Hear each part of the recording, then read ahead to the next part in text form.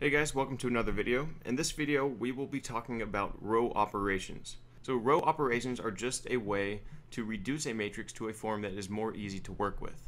And there are three elementary row operations that we use. The first is row addition and subtraction. Basically, this just means that we can add or subtract any combination of another row from another row.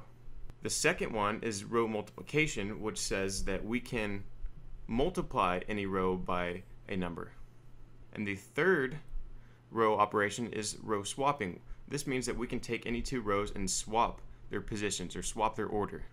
And what these row operations result in is a new matrix that is row equivalent to the previous matrix.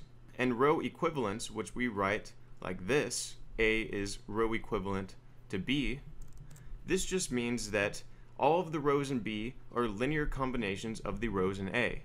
And it's this reason that allows us to simplify matrices with row operations, which can make solving matrix equations much easier.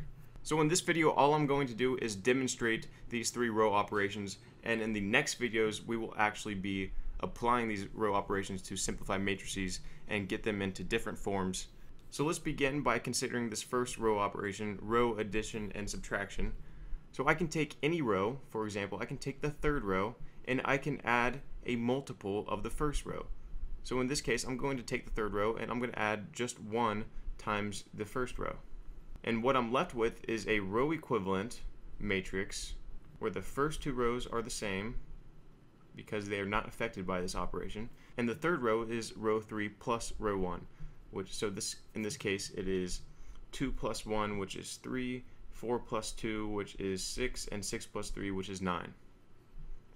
Now let's demonstrate row multiplication, and let's take this third row again, and now let's divide by 3, or multiply by 1/3. So when I perform this operation, I get a row equivalent matrix, and again these first two rows remain the same, but this third row has all of its components divided by 3. So 3 over 3 is 1, 6 over 3 is 2, and 9 over 3 is 3. And now let's demonstrate this last row operation by swapping these two rows. So this gives us another row equivalent matrix where the order of these two rows switch. So I get a 4, 5, 6 on the top now, and 1, 2, 3, and another 1, 2, 3. And we can play around with these operations a little more, and I can take this third row again and I can subtract the second row.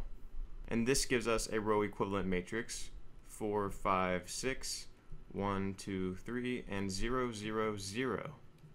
So we can see how these row operations can reduce a matrix into a form that looks more simple. In general, the more zeros that you have, the easier the matrix equations are going to turn out.